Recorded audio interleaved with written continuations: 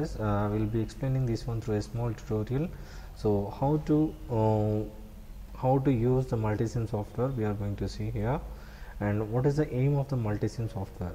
So if you see here, the Multisim teaches the students the fundamental concepts in analog and digital and power electronics through a engineering and science curriculum, throughout your engineering and science curriculum.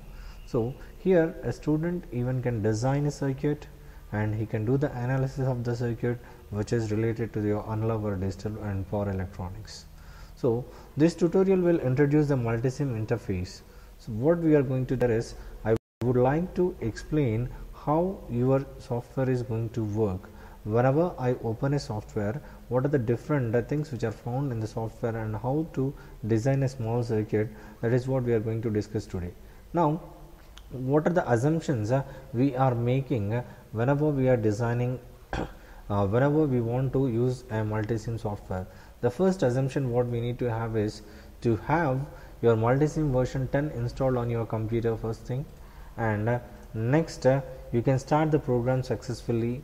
And third one is, whenever you are asking about a click, that means the left click with the mouse or other pointing devices.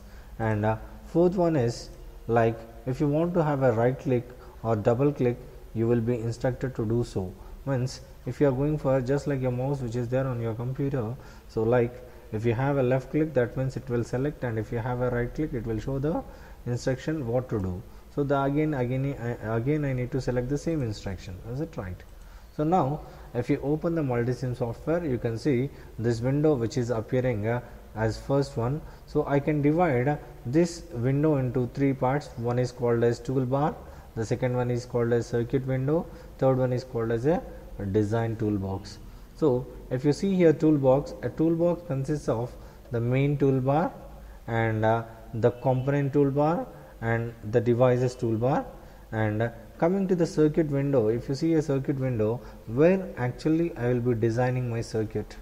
If I want to design a circuit, what are the components I am getting from the component toolbar, that I will be placing in the circuit window, and I will be connecting the circuit to the devices which are shown in this toolbar, and I will do the analysis.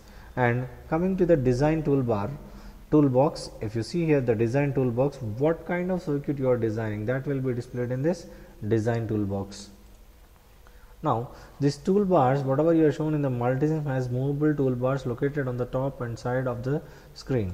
So if you see here, these toolbars are movable. I can change from one place to other place. That is what the interesting feature of your Multisim.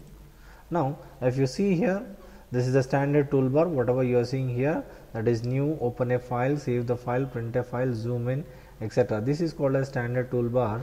And you can also see the view toolbar, which can be easy to view your design, like zoom in, zoom out, etc.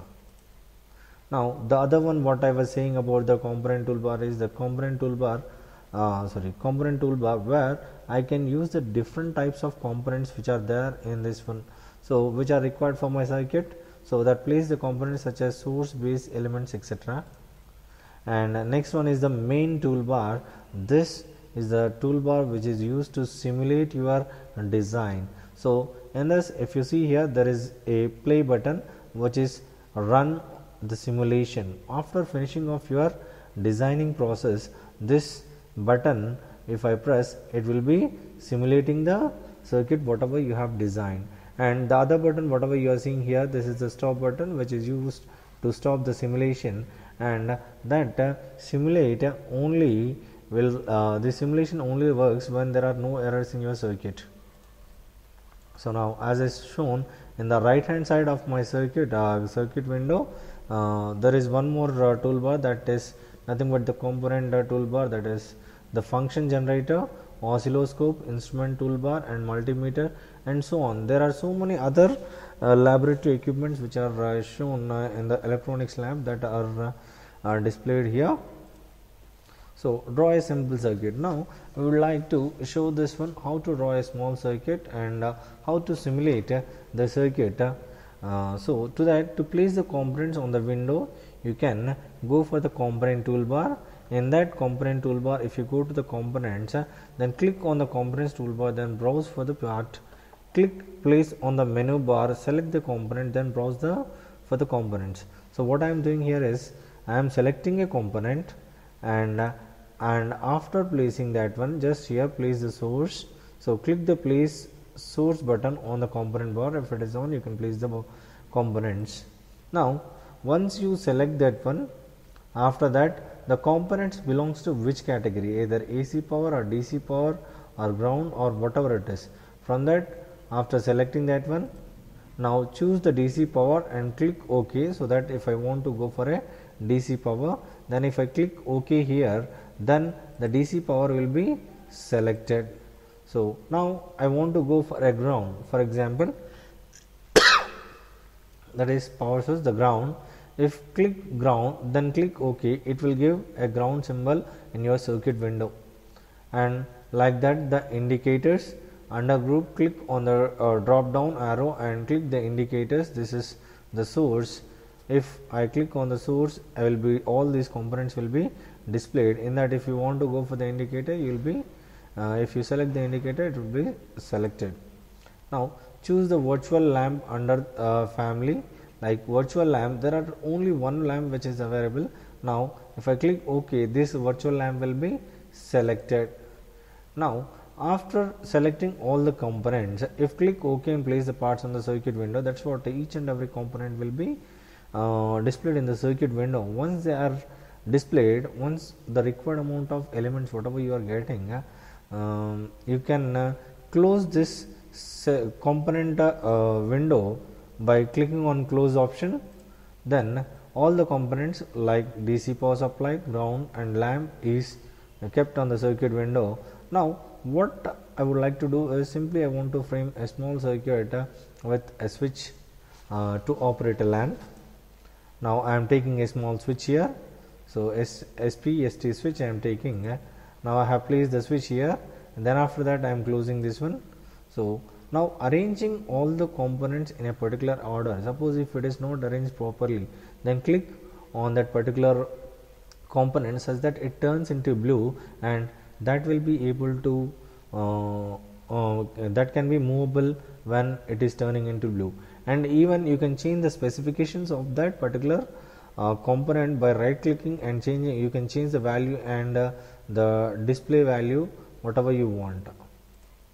So now once the components are getting displayed, I need to start wiring. So to begin wiring, the cursor over the part terminal, nothing but the end point, notice that the cursor changes shape to indicate that you are starting a wiring. So whenever, suppose if the ground is there here, if I bring the cursor here, it will be changed into this particular shape, and once you click, then means click is nothing but the left click. If you click, then automatically the wiring starts and it continues till your DC power supply. Again make a single click such that it will end there. Now you can start the wiring. To end the wiring, click on other terminal. That is what the wiring is done. Like that, continue through to form a closed circuit. Now continue wiring, click on the top of the source, move the cursor to the left switching terminal and click again. This should draw a wire connecting to the parts. Continue wiring the circuit until you have a complete circuit. Now what I did is I have made my complete wiring to make a simple circuit. Now once the circuit is completed, now I need to find out if there are any errors in the circuit. Then afterwards I need to go for your simulation. So first click to start the simulation. So once the simulation has been started, now what happens is running the simulation. So once your simulation is running, click on the circuit window, then press the space bar on the keyboard. This will operate the switch. Means what are the switch which is opened, it may be closed if you use the space bar. Now press the space bar on the keyboard. Again what happens? So simulation when it is running, on the right side bottommost corner you can see this one. If